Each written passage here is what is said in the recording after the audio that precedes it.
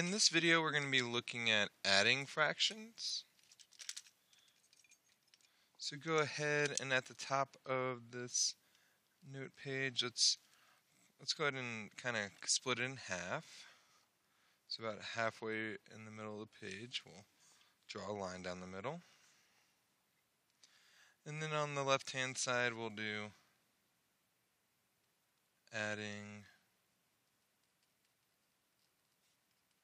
fractions.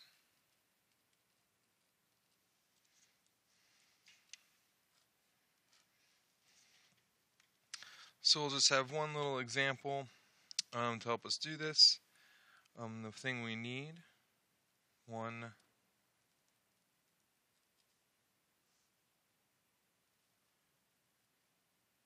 find common denominator. Step 2, combine numerators. And then step 3,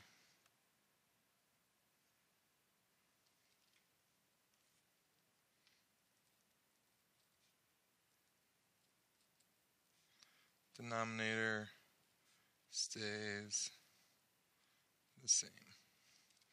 Okay, so let's do an example using these 3 steps. Okay, so let's say we're trying to add the two fractions 1/2 plus 3/4.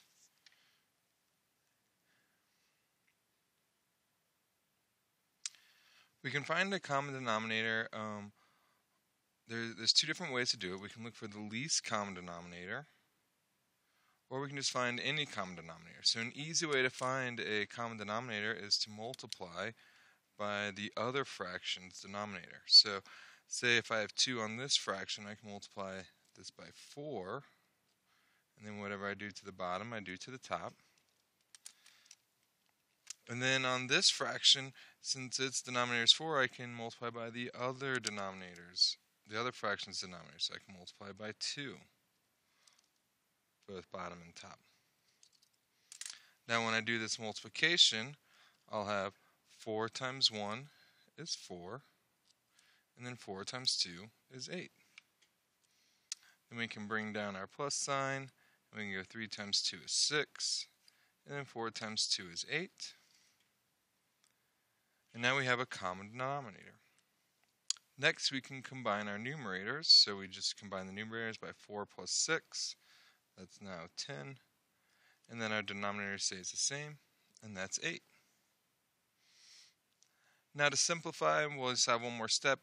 We'll want to divide the top and bottom by the same number, if possible. So what's a number that I can divide both 10 and 8 by?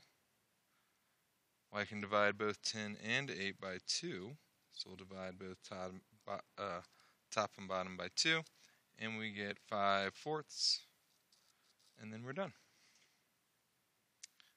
And that's how we can easily add fractions.